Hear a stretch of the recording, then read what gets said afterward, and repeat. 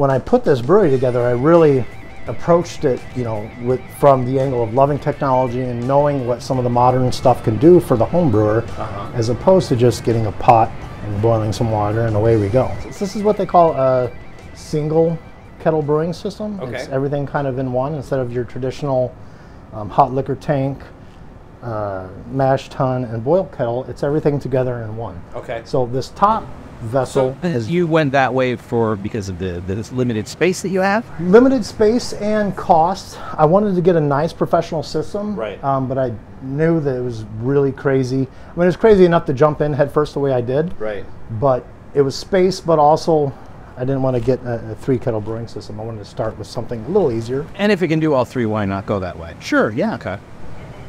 But when you mash in, this is essentially, it's like a giant strainer, Sure. right? So it's got a bottom you can see through, and Sure. we do our strike water, get it up to temperature. It's an electronic control system. All I do is I dial in the exact amount of water I want, hit go, open the valves, hit start, run, and I can walk away and this will fill up my strike water. I could tend to other stuff. I can mash. The ounce of exactly what you want. Yeah, really what I'll do is I'll go out to the garage and mill my grain as this is filling up, getting everything ready. As I mentioned before, I'm kind of a high-tech nerd.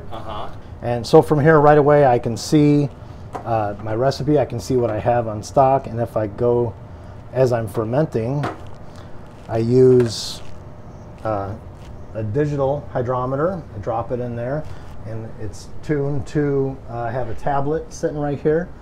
Via Bluetooth, it talks to the tablet, which uploads the data to the cloud, and I can see my fermentation in real time right here at any given point. When I'm at work, I can pull up my phone and see the temperature, fermentation. So this knows exactly, and it calculates everything, and it really helps me build a recipe. So when I learn how to put a recipe together and how to make a good beer, I didn't go to copy off of somebody else. I didn't want to brew somebody else's beer. I want to brew my beer. Right.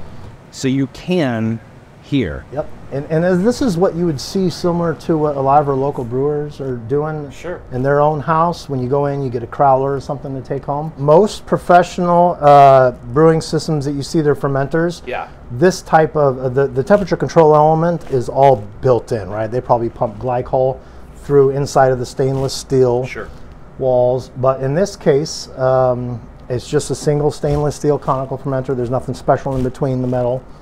But with the neoprene, it helps with control the temperature. And then underneath of this, in between the neoprene and the stainless steel fermenter, is kind of like a heating pad, almost like what you would see in your waterbed or your fish tank, right? Okay.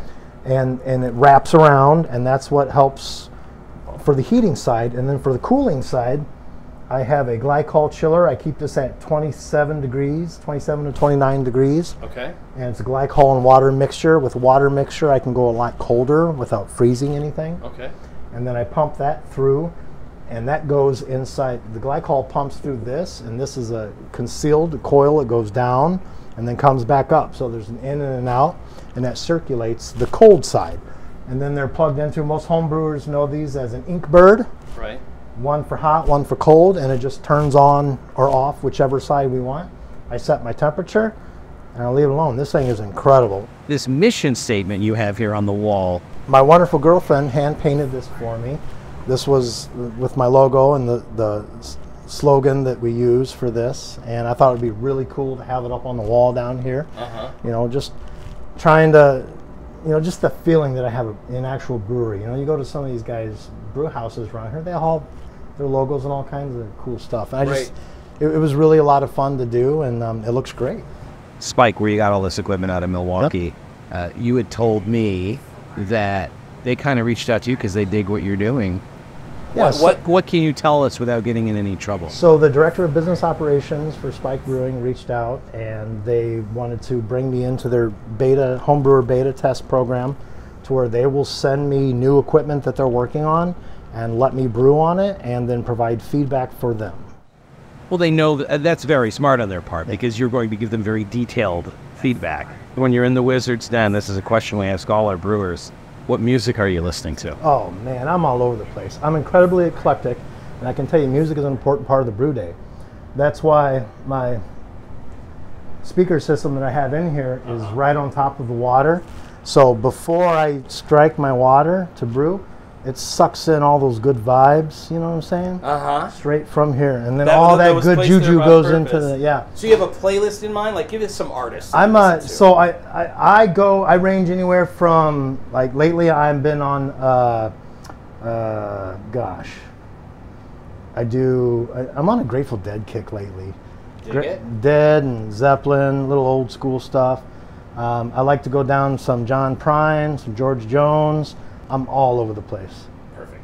Foo Fighters always, definitely Foo Fighters. When you mentioned that you were getting into this, I thought, oh boy, that's going to be a thing. And even though my expectations were through the roof, as always, my friend, you've surpassed them. So keep up the good work. Absolutely, cheers. And cheers. The reason we're here is to talk about a very interesting collaboration, a collaboration the likes of which we have not heard of, certainly not covered here on Brewed.